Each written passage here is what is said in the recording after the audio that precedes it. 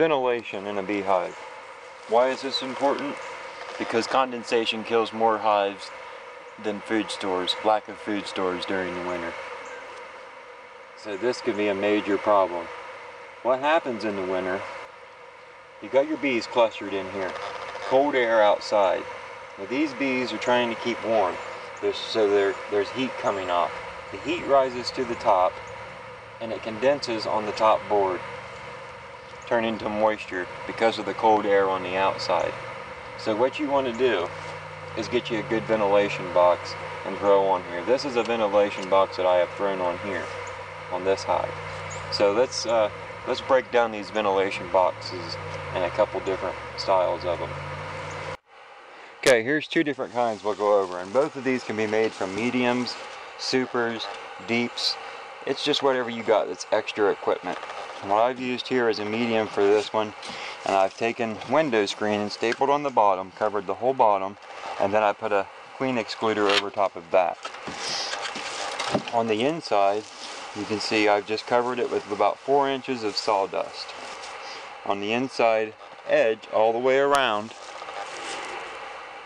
I have window screen stapled over holes that 1-inch holes that I have drilled from the outside at an upward angle. Now the reason for this is any rainwater won't be able to run in, it would run out. But to further help protect the rainwater from getting in, I have taken drip edge or metal flashing and stapled it over the holes, which there you can see them. That is probably not necessary, it was just an extra precaution that I took. And this is one way to keep the condensation to a minimum. Now another idea, which these are some ventilation covers that I have made. Let me break these down and show you how these work. I have one here that's broke.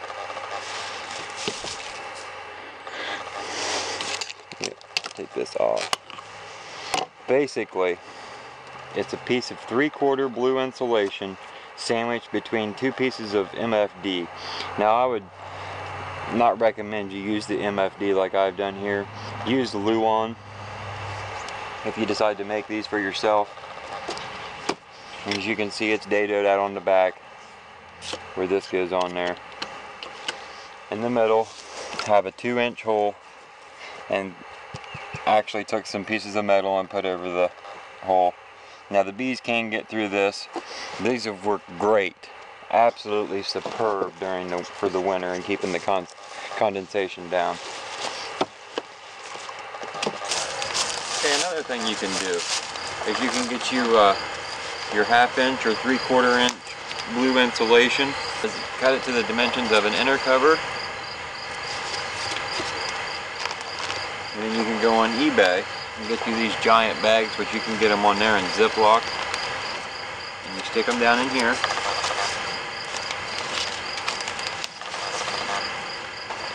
And with the Ziploc, of course, you just zip it to lock it. With this, I would just fold it over and duct tape it. Then I would use this for my inner cover. Now, without the plastic, I'm not so sure that the styrofoam itself would be 100% waterproof. That's why I suggest this plastic bag.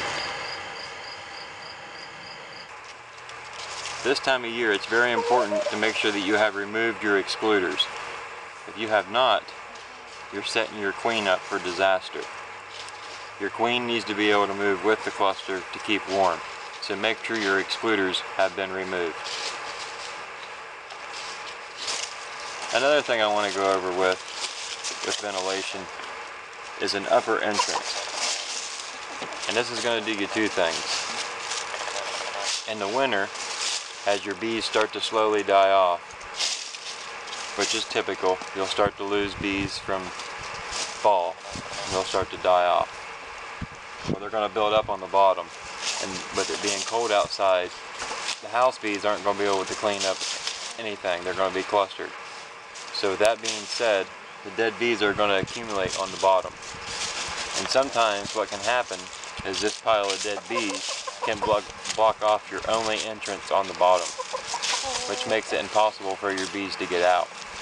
So an upper entrance can prevent this, and at the same time it'll help keep the air circulating throughout the hive and help maintain moisture control. So with that being said, there's 2 reasons to make sure you have an upper entrance.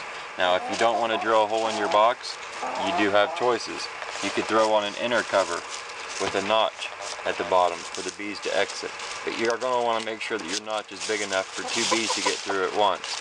Because if they're cleaning up any dead bees inside the colony, you'll want a way for them to get out. So if you have questions on any of these, don't be afraid to ask. That's what I'm here for, to help you out. So there we go, ventilation, very important.